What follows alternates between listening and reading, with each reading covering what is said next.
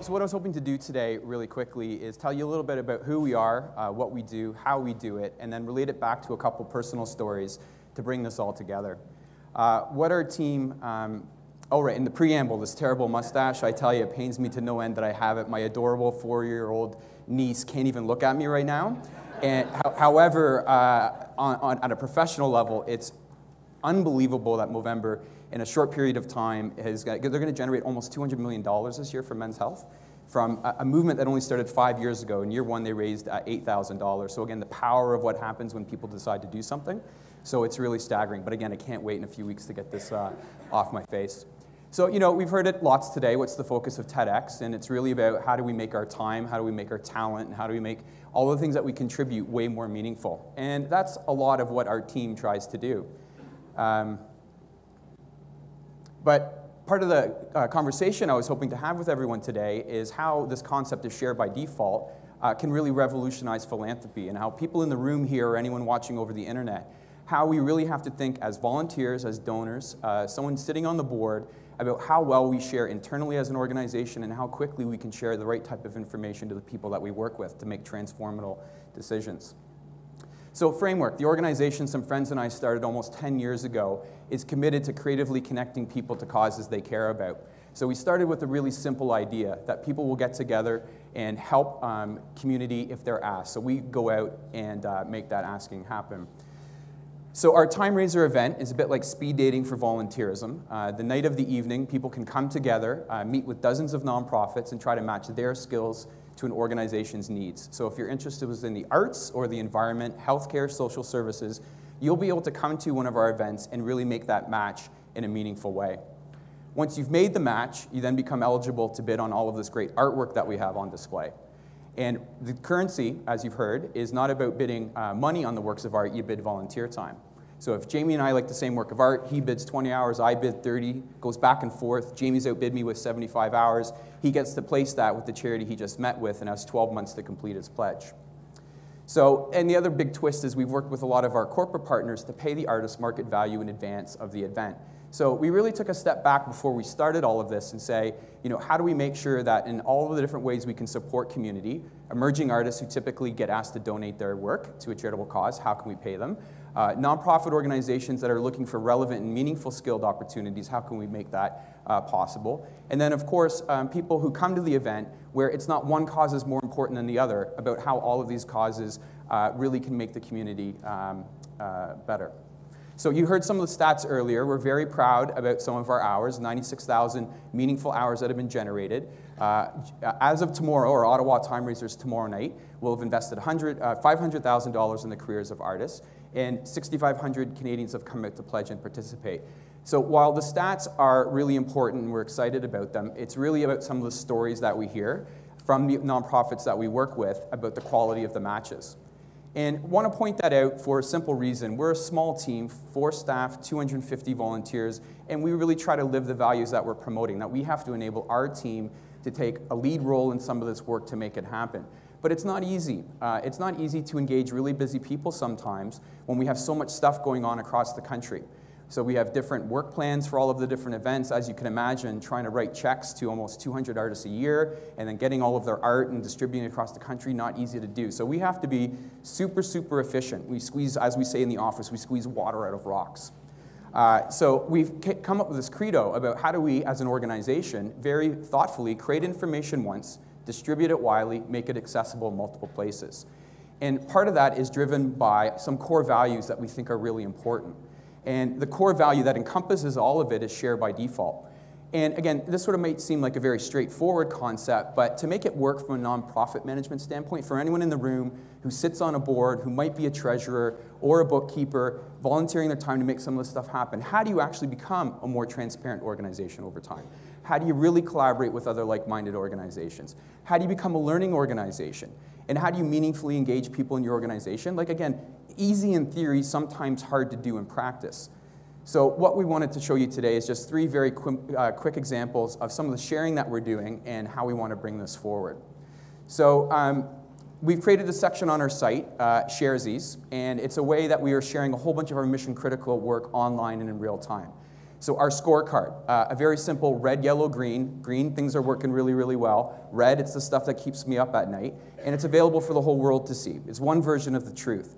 So here's an example of one. And if you scroll down on online on our website, you would see some of the financial management stuff. As a small nonprofit, we're trying to manage a lot of grants. We show it in red. It's the stuff that keeps me up at night. And we just decided that it wasn't the type of conversation we were going to hide from the rest of our network about what's holding us back from doing more work. It was a relief when we started to do this. Next example, we've gone a long way to align our social procurement strategy. So if we were to spend money on printing or if we were to spend money on catering, then is there a social enterprise somewhere in the country that we can actually procure that from? Again, how do you make that happen? Could be difficult to do. Because our team has put a lot of our budget online and all of the invoices online, our auditor was thrilled and couldn't believe that the invoices from some of the social enterprises were online and available for people to see.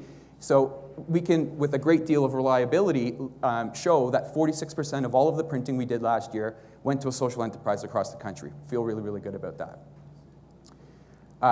Final example, and this is the piece that's quite visceral. We actually share all of our major proposals that go to foundations in different community foundations and government foundations online in real time in advance of the proposal deadline. So as we're making changes to our proposal, it's available for the whole world to see, including the budget, including the way that we would report against it, and it's all connected to our social platform, so when we make an update, it gets spread through Twitterverse and through our LinkedIn profile, and we encourage our community to comment to make sure that before we submit, we have the highest quality proposal possible. And for an organization our size, when we're trying to write, this is an example here of a proposal that we submitted to the Toronto Community Foundation. It went up, again, before the deadline was done, and even if we don't get this grant, which we really hope we do, it's going to stay online. If there is any nugget of learning that would be of interest to another organization, it's there for them to see.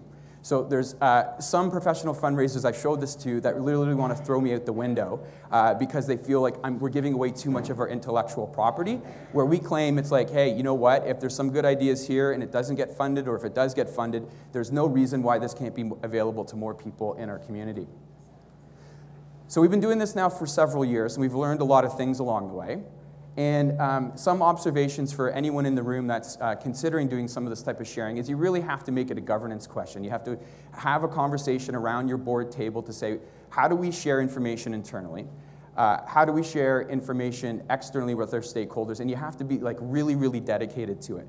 And all of the things that we're sort of seeing in nonprofit management, we heard a few examples earlier about what slows organizations down from making optimal decisions, is what we've seen over time is, again, if you, again, hoard some of your mission-critical information, then it's really hard to keep up with all of the stuff that's happening around us.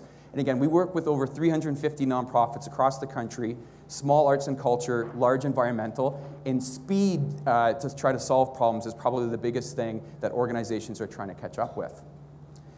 So, and some of this is informed with some of the scanning that we do across a whole bunch of domains. We spend a lot of time taking a look at what's happening socially, economically, politically, technologically, and we're doing all of this scanning, blogs and research and what's happening with different levels of government. And there's this whole notion that transparency, accountability, and ways to connect to your constituents to build trust is like the emerging trend. And so I'm going to skip through this. This is an older version of my presentation here. So I'm just going to skip through here to get to this one quote. And without reading it sort of word for word, there's a technology company in San Francisco that about 5 years ago made a really, really big decision. They were having reliability and trust problems with some of their customers. And so the CEO made a decision saying that their core infrastructure, the thing that, again, allowed customers to sort of have trust in their products and services was going to be tied to the internet. It was a really radical concept. So when their technology was working well, it would show up in green, and when it wasn't, it was showing up in red. And after they made that decision to sort of share that, everything about their whole business model changed. And the way that they were able to interact with their customers has now made them one of the single largest software companies in the world. But it was a very, very big decision that the organization had to make years ago to build this type of trust and transparency. So again, what we're seeing here is share by default is sort of the new normal. And so how do some of these trends relate to engagement? Well, you know, City of Calgary is a perfect example. City of Calgary, where you have vital signs, where there's a whole bunch of indicators around the state of engagement and different approaches that people can get involved. Your mayor and the city has done something pretty remarkable where Calgarians can go in and actually play around with their budget and be an active role in how participation can happen in building the type of city that you guys want. Some pretty amazing stuff. So when we look at some of the broader trends, we're at the macro level, there's lots of time and money. You know, across the country, $35 billion in financial resources, 2 billion volunteer hours that are contributed. But you actually go talk to a whole bunch of leaders in the nonprofit sector, no one ever feels that there's enough time or money coming in to sort of do the work that they do. So there's something missing in between to make all of that happen. So again, in this notion that there's problems out there that need fixing. Sometimes there's people out there that want to do it, but then there's often stuff, you know, we've heard a few examples around nonprofit leaders that want to do things but can't because there's budget reports and reporting to funders and all of these things that sort of stop us. So how do we move forward? So again, I'm just going to skip through here again. My apologies, this is a different version of the presentation. So I want to geek out for just 1 second to give you an example of some stuff our team has been prototyping.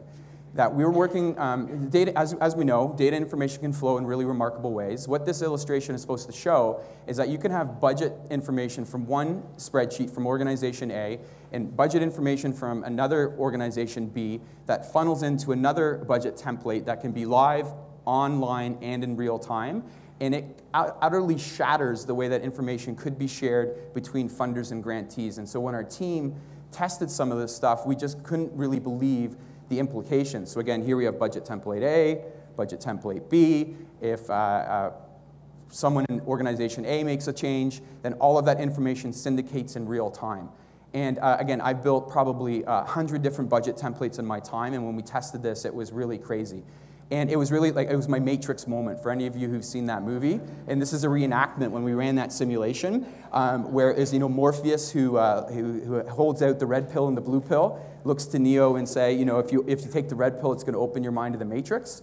And because it was so simple, it's so cost effective, and it completely transformed a whole new paradigm on how nonprofits can share information with funders and vice versa. It doesn't take a lot of time, it doesn't take a lot of expertise, but it really takes a change in mindset about how you want to share your information. So again, yeah, just a little bit close up of me. I really had, like, it hurt my head. It was so powerful. But it's not about the technology. It really isn't. It's about change of mindset. It's about how you want to spend your time and your talent to causes that are important to you. So this is a photo of my mom and I, almost 11 years ago. A really remarkable woman who did tons of stuff for the community. She spent years helping raise millions of dollars for our local community center. She spent tons of time on the swim deck when my siblings and I were in competitive swimming in our hometown. And she was also very involved at the Y. And so she passed away about 11 years ago this week. And she went through all of the stages of cancer. And during the very end, during the sort of acceptance phase, it was really a conversation of, you know, at the next level of problem solving, she got over the cancer a little bit, but she said, you know, all of this stuff is interrelated, that, you know, cancer is important, but so are all of these other causes. This is a photo of my Uncle Dave, who passed away a year ago, from prostate cancer, a type of preventable cancer where if he went to the right clinic, it would have been picked up in time. So if we go back to this next slide, you know, is one type of cancer more important than the other? How do we decide where time and resources go? You know, these are the problems that I know a lot of people in the room deal with all the time, and it's people that we hear with all across the country want to get to the answer to. So again, it's not about the technology, it's about the mindset. And so what our organization is trying to do is talk about share by default, Sharesies. We're going to try to work with as many nonprofits to get share by default in the water supply. And we really look forward to talking to as many people who are interested in saying, there's a whole new way to work in nonprofit management, and what is your organization willing to share? And we'd love to hear your thoughts. Thank you very much.